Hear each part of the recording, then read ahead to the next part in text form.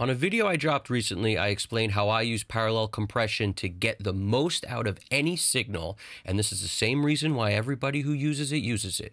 Because the idea is you keep a clean signal, and then you can distort or saturate or compress like crazy, all the other options, but the clean signal remains. That remains getting to the mix bus. Now, somebody asked, or a few people actually asked, do you do this on all the instruments or just drums, or how do you use, like, what don't you do it on, what do you do it on? So what this comes from understanding, in my opinion, is when you listen to a sound, okay, like on vocals, why do I use a de-esser on the track itself? And then why do I send that de-essed signal into the parallels? Well, the reason there is because I don't want to send a lot of something that I then have to get rid of in all these parallel channels. Like, why would you want to get rid of something 6 times, 4 times, 3 times when you could get rid of it once? So if the S's are bad, you handle those on the channel so that when they get out to everything else, you no longer got to handle them. This is the same concept of why you would put EQ before reverb and not after it. You know, I had a student in a lesson, and when I saw the session, I said, why are you putting the EQ after? He's like, because I'm supposed to EQ my reverbs. I'm like, whoa, it doesn't make more sense. Consider that it might, to put the EQ before the reverb, because then the reverb can do what it's going to do in a more natural way without you then having to take away this, you know, sound that has become, if it's super wet, very obliterated by reverb, for example. To try to take away something that is now expanded into a lot more frequencies that are splashy and all this stuff is a lot harder than if it was never there to start with. So by cutting out certain frequencies before the reverb works, it's going to work better. Just like by taking out the S's before the parallel compression works on it, it's gonna sound better than to try to remove the S's on each channel after you've sent them off to all this parallel stuff. It would, and depending on the amount you change on how much you're taking out after each compressor, which is all going to work differently depending on that compressor and how it, you know, how you have the ratio set and how the attack and release is set. Why would you want to deal with everything separately? It's a nightmare. It's a mishmash. This is the same concept why I EQ the vocals before I send it to the parallel compressors, because I want the good vocal sound to get to the parallel channels and then have the parallel channels just be able to do their magic. Andrew Sheps has mentioned he doesn't usually parallel EQ. I don't usually parallel EQ for this reason. The EQ gets worked before it gets there, and that would always sound more natural and better, in my opinion, than EQing on the parallel channels, because you will also be in a situation where you'll have to be very aware and in tune with the idea of what your EQ is doing to really know if it's helping or hurting. Whereas the other way, if you don't parallel EQ, you never have to think about it. So it's the Wild West. I never want to say anything's right or wrong, because we all love Jack Joseph Puig, and JJP mentions all the time that, like, the guys that would go into his studio and say, you're doing that wrong, you're doing this wrong, that he always looked at that as like, what? Get out of here with that. It doesn't, there's no right or wrong. It's about what you're trying to achieve. So I never want you to think that when I say I don't typically do something that you shouldn't. I just want you to understand what I typically do, and I'm honest with you about what I typically do. If you want to go outside the box, try your own thing, feel free. And I encourage it, because that's how you'll understand what you like and don't like, and either come to the same conclusion or a different one. So by all means, parallel EQ if you want, but the reason I don't is because I'm handling that before those parallel channels take over. Because when you smush things, you're bringing up everything about that signal usually. And if it's something bad is getting into the signal before you're bringing it all up, you're now bringing up all the bad stuff too. So just understanding that, I'm going to translate this to bass.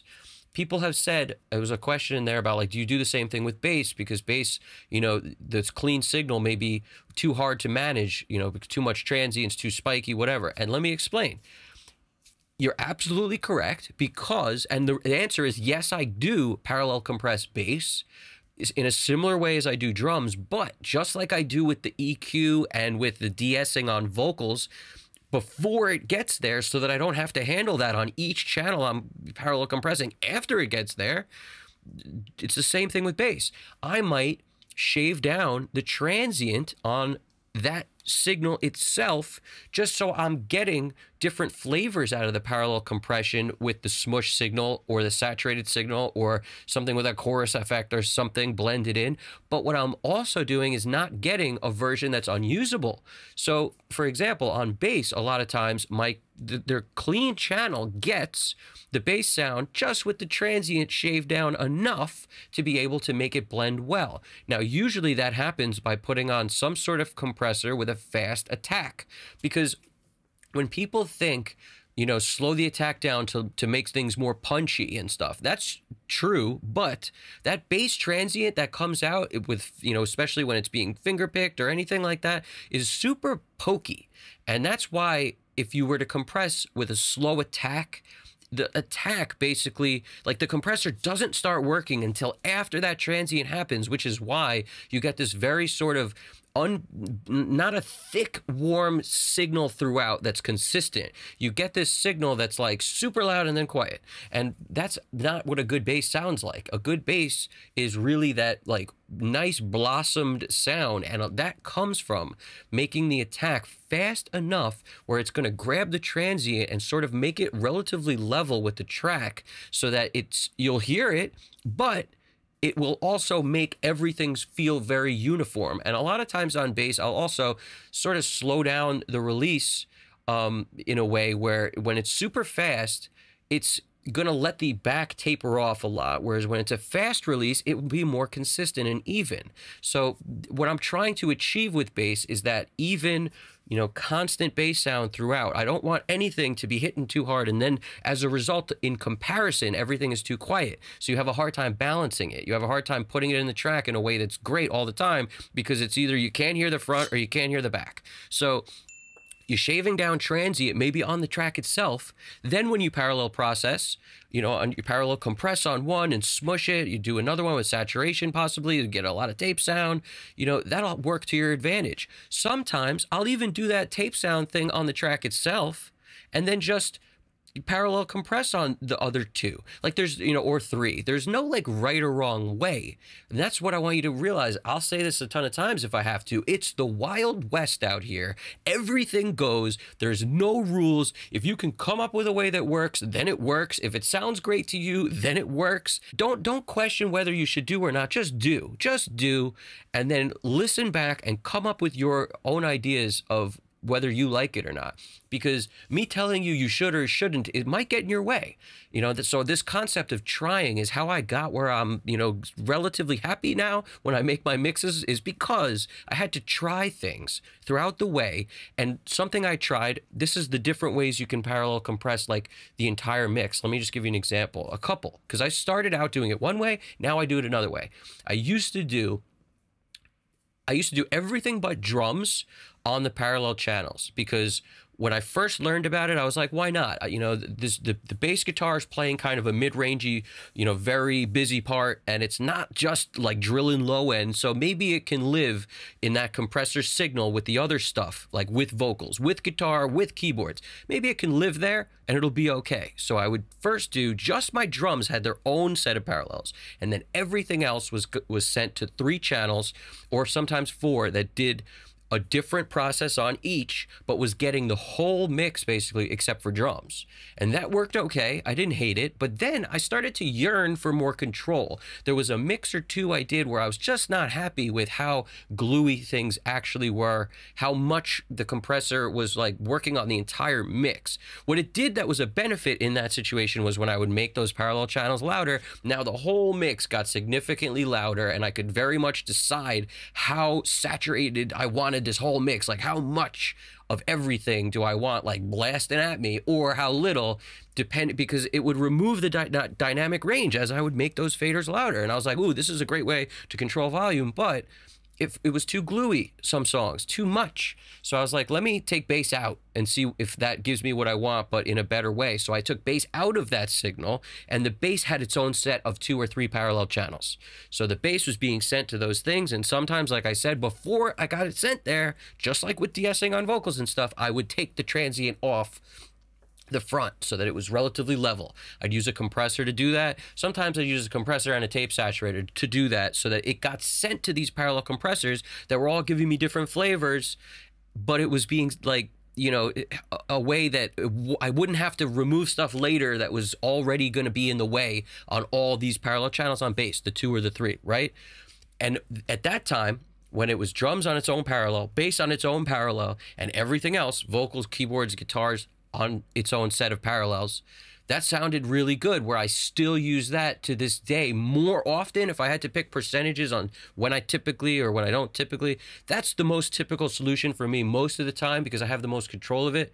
But what I also like doing, and I've mentioned this in another video, is break out a wide bus parallel. And my wide bus parallel just has anything like a widener going on where it's really mid-side focused, and that's where I'll put things that I want to get out around my ears really wide. Like maybe it could be a set of like ambient guitars, or it could be background vocals or ad libs or something like that, and I'll send those to that super wide parallel channel, and that will exist next to a channel that's not wide, giving me some extra width. All right, so like my point is there's like no right or wrong. I use whichever I need to at the time, you know. And another option I've done is just send vocals to a bunch of parallels, send guitars to their own like parallel, you know, and that wide thing, let's say, and then bass on its own parallels and drums on its own parallels. So in that case, everything gets its own set of parallels. That's what I mean by there's not a right way, there's not a wrong way.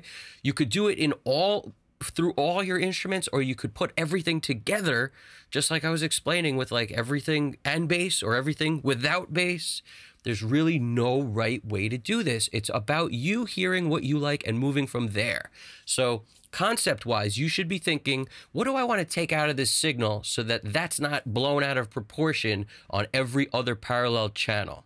And that's when you think like that, you're using it as a tool in the proper way to be able to get either a clean sound and a distorted or compressed or saturated next to it, blended in with the right amount to taste of each of those faders, or you're getting a clean sound minus, you know, the things that you don't want there anyway, and then able to process the same things I just described separately right next to it. You're using it in a way that makes sense with this concept. Do you want a super clean sound, or do you want it to be tailored in some way so that it's better suited for all the parallel channels that are going to get it?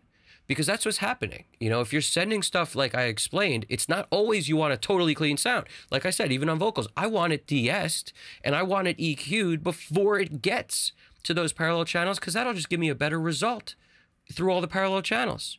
So it makes no sense for me to not do the de-essing and not do the EQing before I send to the parallel channels, because then if I were to EQ each parallel channel at that point, they're all sort of, they might be fighting each other. Like if you give one more mid-range than another or one less than another, depending on the way the attack and release works, they could wind up fighting each other. So there, like I said, no right way, no wrong way, but every time you move EQ and manipulate stuff around, you're basically creating a situation where now one channel sounds very different than the other, and I don't usually like those fighting each other. So I had a student recently to have a song with a bunch of pianos, and pianos are really, you know, a hard instrument to manage because they span such a wide amount of octaves, right? So if you've got a piano playing a lot of low instruments, I mean, a lot of low, you know, melodies and things like that around the bass section of the piano, I had this particular student used like a couple different piano sounds, like different samples from different pianos, and blended and had them together doing a lot. They were all doing the same like low end part, but it was different, you know, or something kind of similar on a low end, but it was all different piano sounds. And it occurred to me, I was like, I don't know if that's the right move. And mostly because there's so much overtones. There was also reverb built into these sounds, and it was very muddy, the mix. And once I pinpointed that, I was like, that might not be the best idea, because that piano is doing so much in terms of how much space it's taking up in the frequency spectrum on one of them. And now you have two of them that both sound different. So they're basically like pianos EQ'd differently, and they're all taking up all this space, and it's constantly changing at different times. And it was a way to really get yourself in a corner where, you know, how much do you expect to be able to live clearly when you have reverb on two pianos that sound totally different?